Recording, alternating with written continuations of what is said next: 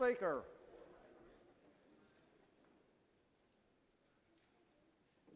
The Sergeant of Arms is recognized.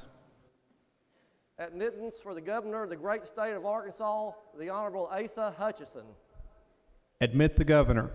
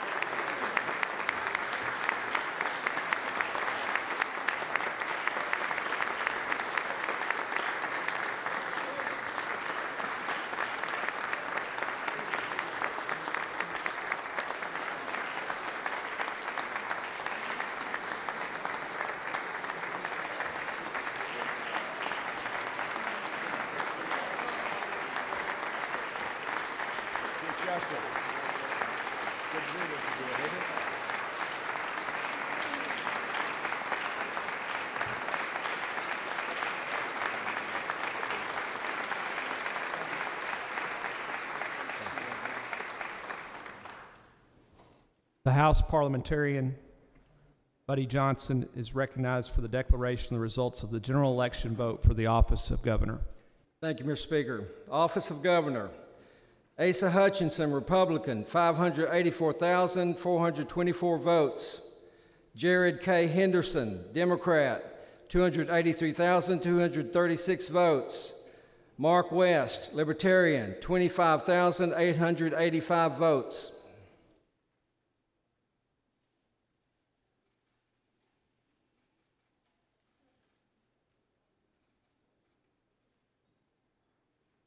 I, Asa Hutchinson, do solemnly swear that I will support the Constitution of the United States I will support the Constitution of the United States and the Constitution of the State of Arkansas, and the Constitution of the State of Arkansas, and that I will faithfully perform the duties and that I will faithfully perform the duties of the office of Governor for the State of Arkansas, of the office of Governor of the State of Arkansas, the official position upon which I'm about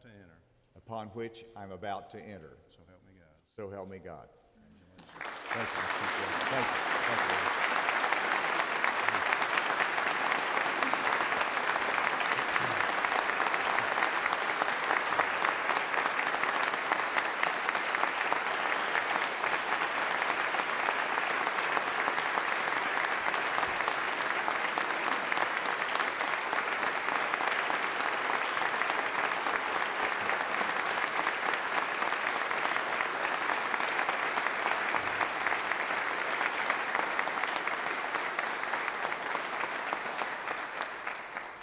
Ladies and gentlemen, I present to you the Honorable Asa Hutchinson, Governor of the State of Arkansas.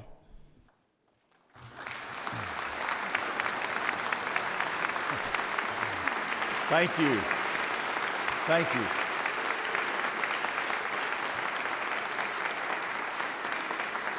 Lieutenant Governor Griffin, Speaker Shepard, President Hendren, Mr. Chief Justice, and honored members of the General Assembly. This is truly an occasion to celebrate. You are celebrating, we are celebrating, it's exciting. But it is also a time to reflect and to set a determined course for the future. As part of the celebration, I have my family here today. My wife, Susan, my son, Asa III, Sarah and Dave, my daughter and son-in-law, John Paul and Nubia, my son, and there they are, and then young Seth and Julia.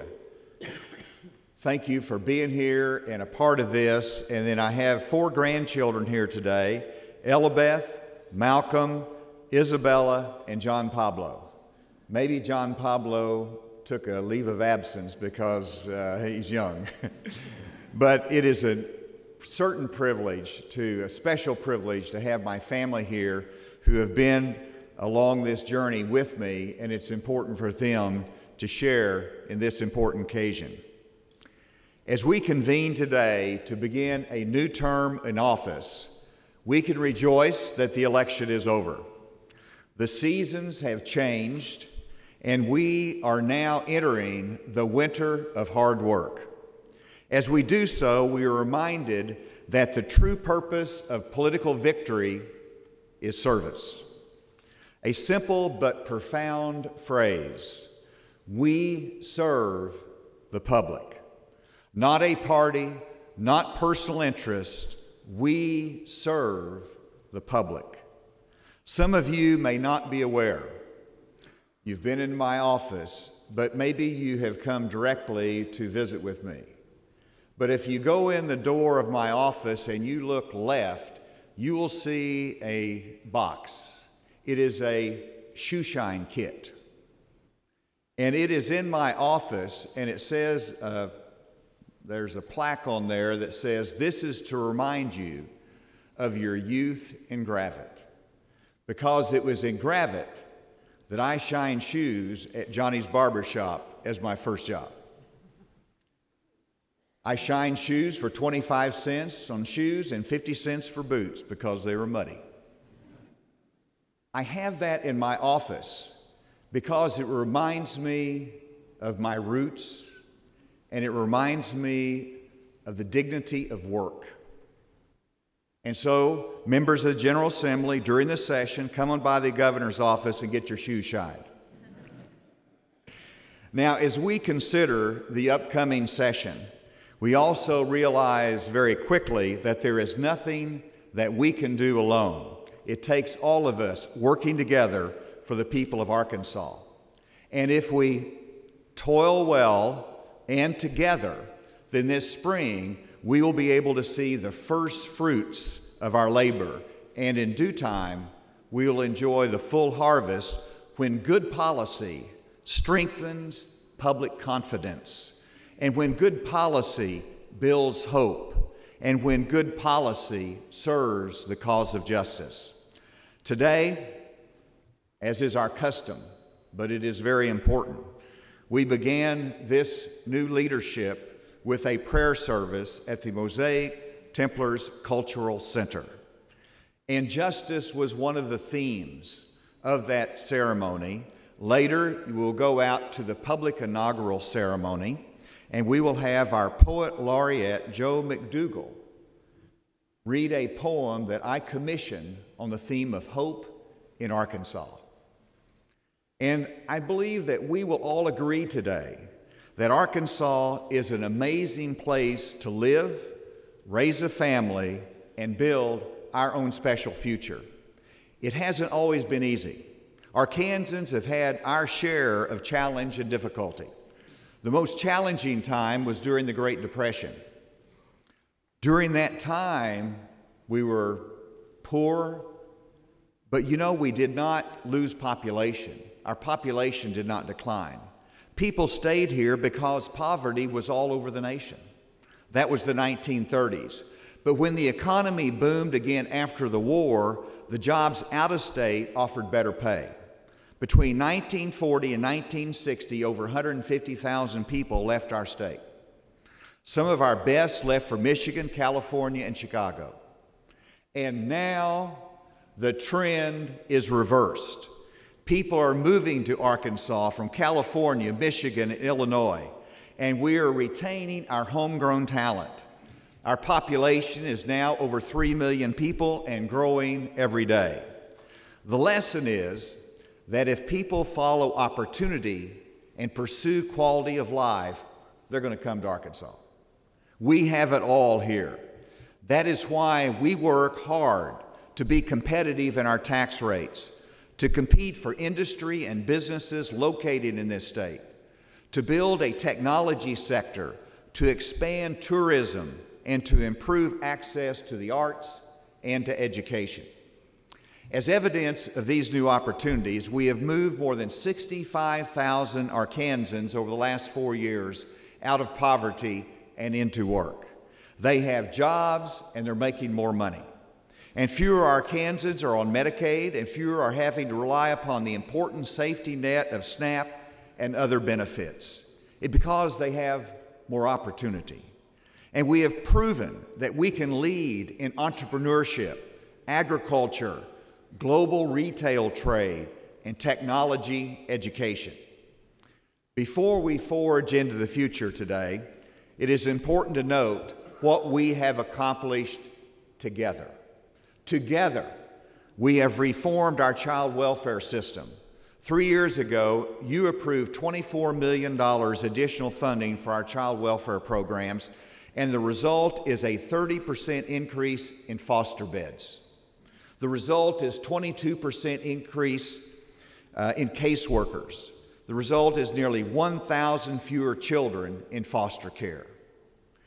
We initiated the Restore Hope Summit, where our faith-based leaders and government partners figured out ways to work together. Thank you for making a difference for our children.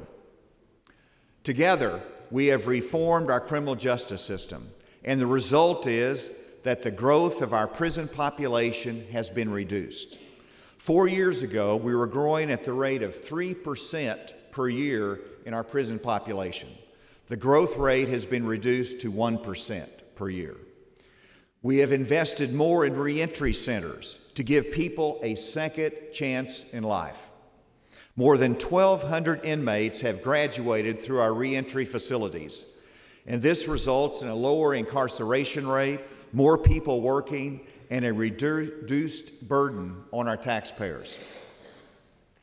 We want to give people a second chance in life after they have paid the penalty for any wrongdoing. And I am proud of our employers who give them a chance. One illustration is Stephen Edwards. He's an example of a person who got a second chance and is succeeding. Stephen was convicted of first-degree murder at the age of 16. He spent nearly 20 years in prison. During that time, he got his GED, he earned a diploma from Ozarka College, he earned a bachelor's degree through correspondence from Ohio University. Stephen became the first inmate in our correction system to accomplish those educational goals while incarcerated. The parole board gave Stephen a second chance and reduced his sentence. He moved to Marion, where his first job out of prison was at an eye care clinic. A patient heard his story and hired him to teach GED classes at the Juvenile Center in West Memphis. Then he started a lawn care company with 2 push mowers from Walmart. Now he has 80 clients, owns his own home, pays taxes, and tells his story at teen summits. Stephen Edwards got a second chance. We need to give everyone who is willing to change and contribute that second chance in life. 4 years ago, we had a scholarship lottery that was declining each year in the amount of scholarships for our students.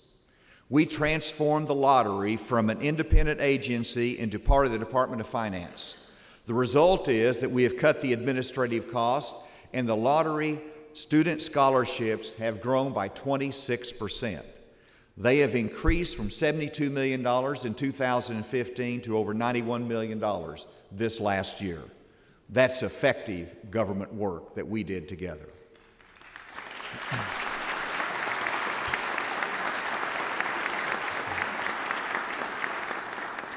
We had an off-course, behind schedule, and discredited effort to put high-speed internet in our schools. We didn't let it ride.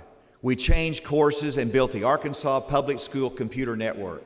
At that time, we became one of only 6 states in the country to fully deploy the highest broadband internet to every school in our state.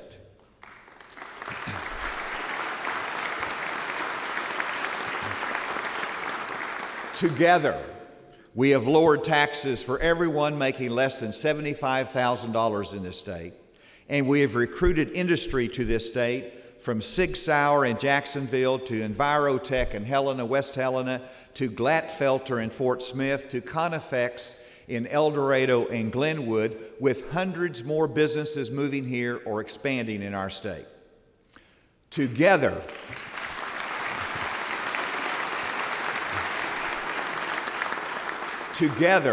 we have invested in technology education, and as a result, we lead the nation in computer science education of our students. It started with an idea, a modest investment, and legislative support.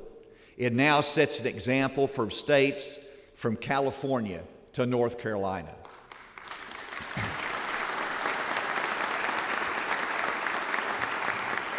Together, we have invested in pre-K education. Our budget for pre-K has increased from $111 million to $114 million in recent years. We rank 17th nationally in spending on pre-K and number 18 in 4-year-old pre-K access, and we rank number 5 in the nation in terms of 3-year access to early education. Always more to do, but that's a good start.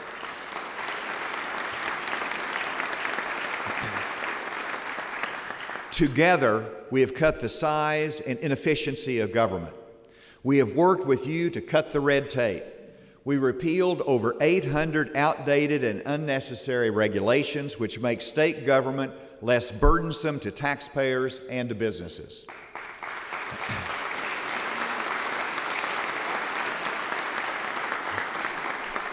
We have reduced the size of the executive branch of state government by more than 1,400 employees. That is a reduction of over 5%. This is through improved management practices and attrition, but we can do more. Together, we have transformed a wasteful healthcare system to make sure our healthcare assistance is available to those who need it most. Think about the abuse of preferred family health care, which sucked tens of millions of dollars out of Medicaid into the hands of executives, all at the cost of our developmentally disabled population. It has not been easy, but together we have changed the rules to reduce waste and the potential for abuse in Medicaid payments. And when it comes to the disability waiting list, we did something about it.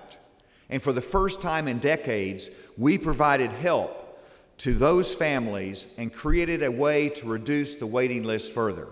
This helps families and maximizes the lives of those with disabilities.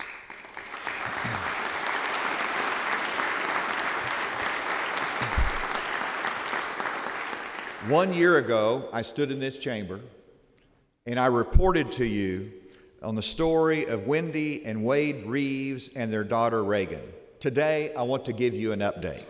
As you remember, Reagan was one of the more than 3,000 on the disability waiting list, hoping for services to improve their lives. She had been on the list for 8 years. Then we together allowed $8.5 million every year for those in need of services. Reagan was off the list and got the help she needed. And now the mom, Wendy, reports that she has been able to get a full-time job for the first time since Reagan was born.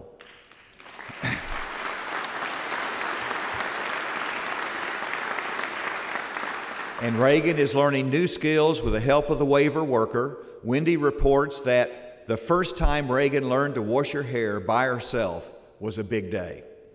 What we do in these chambers and in public service makes a difference in the lives of people. Together, we have changed our state budget from one that spends it all to one that creates savings for difficult times. We now have the long-term reserve fund. The current balance is over $125 million.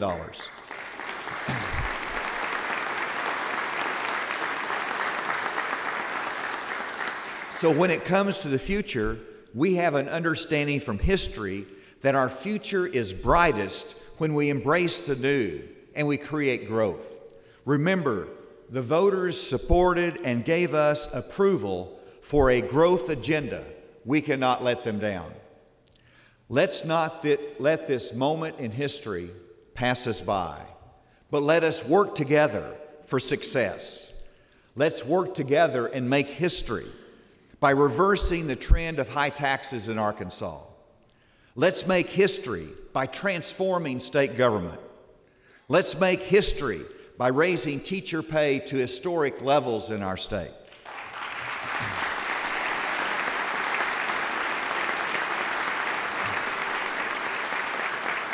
And let's make history by focusing on a growth agenda that allows Arkansans to prosper.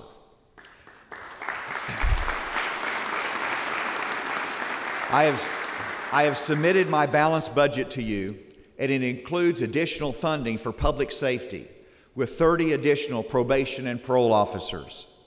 It also includes $2.3 million for an increase of 24 new troopers over the next 2 years. The Arkansas State Police is our top law enforcement agency, and we must support our law enforcement.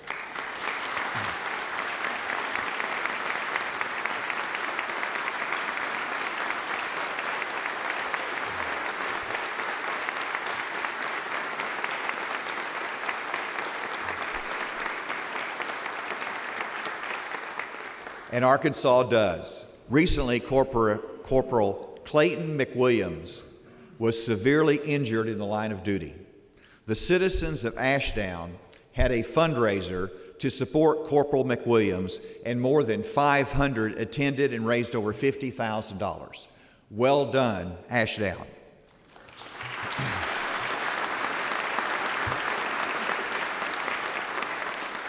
The budget includes $60 million allocated for raising the minimum teacher pay by $4,000 over the next 4 years.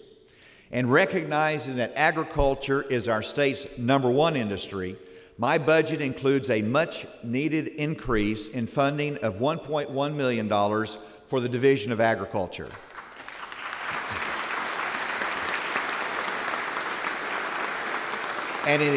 And it includes $1.5 million increase in budget for the University of Arkansas at Medical Sciences.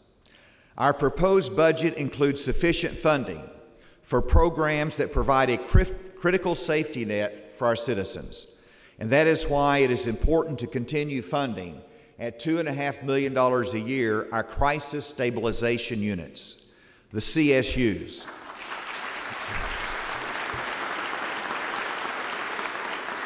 The CSUs provide a treatment option for those suffering from mental illness rather than incarceration or just simply ignoring their needs.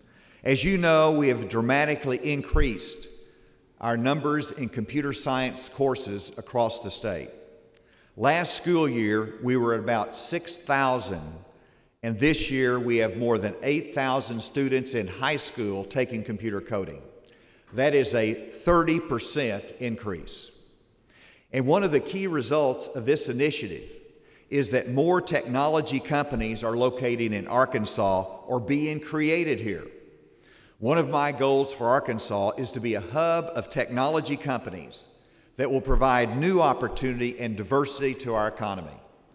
For that reason, I'm calling for the creation of a private sector technology and innovation council. This Innovation Council will bring industry leaders and technology entrepreneurs together to create new energy and support for tomorrow's problem solvers and thought leaders in software design, cybersecurity, data analytics, blockchain technology, and all those other things that you're experts in.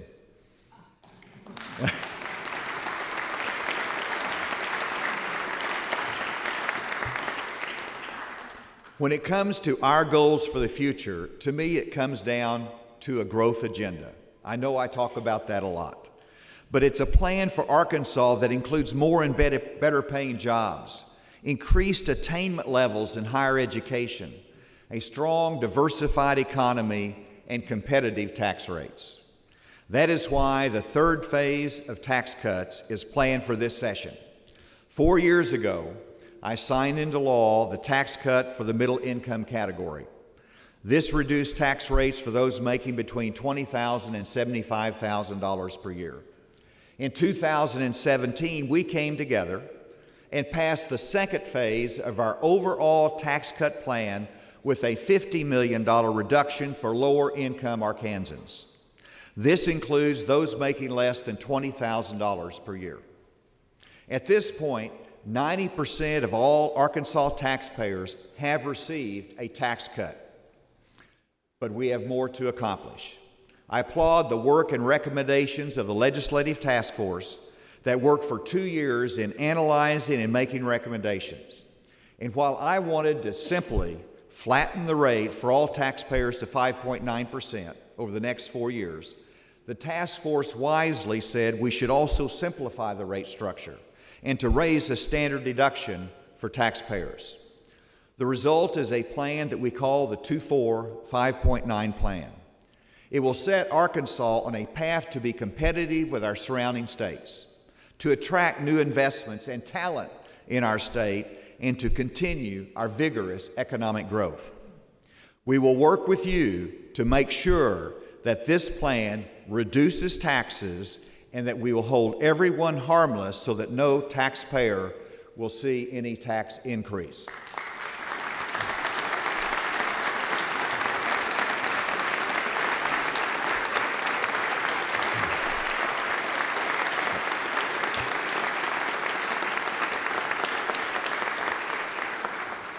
For those who think we need to do more, I remind you that the 2-4 5.9 plan reduces revenue by $47.4 million in the first year. But everyone should also note that in the same year, we will be reducing the grocery tax by $61 million, and then the low income tax goes into effect. That's $50 million. And so the total tax reductions will be around $158 million. Now, for those who are concerned about the tax cuts and meeting the other needs of our state, please note that in the last 4 years, we have cut taxes carefully. And we have continued to invest in education, in prisons, public safety, and even funding expanded Medicaid in this state. And we have set aside during that same time over $125 million in savings. Those commitments remain. Carefulness, commitment, meeting our obligations in education and services. But let's not take our eye off the ball in the importance of competitive tax rates in this state. Today, we have a budget that allows for tax cuts while investing in the future.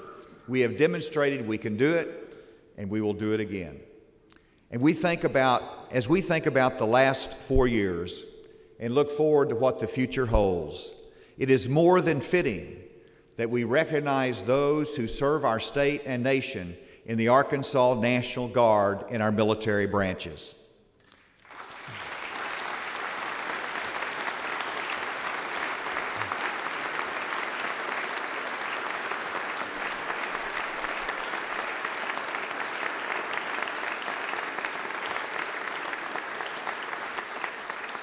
Without their leadership and service, we could not get the job done in terms of security and services in times of natural disaster in our state. Thank you, men and women, for your service. 32 years ago, I had the opportunity to meet with President Ronald Reagan in the Oval Office. It was my first time in the White House, so I was trying to memorize everything about it. As I was in the Oval Office, I noticed on the president's desk 2 mottos. They caught my attention.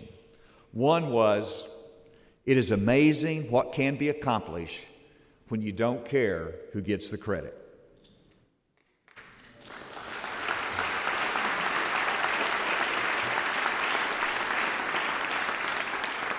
The other motto was a simple phrase: "It can be done." And so when I think about how hard it is to transform government, we need to remind ourselves, it can be done. When I worry about reaching agreement on a new highway funding plan, let's remind ourselves, it can be done. And when we ponder the requirement of a 3/4 vote for lowering and simplifying our income tax rates in Arkansas, let's remind ourselves, it can be done. When I look at the need to raise minimum teacher pay in Arkansas, we know that it can be done and it must be done. Let me add one phrase as I conclude today's remarks. One phrase to the President's desk motto, and that is, together it can be done. Thank you, and may God bless this General Assembly, the work ahead, and the people of this great state. Thank you.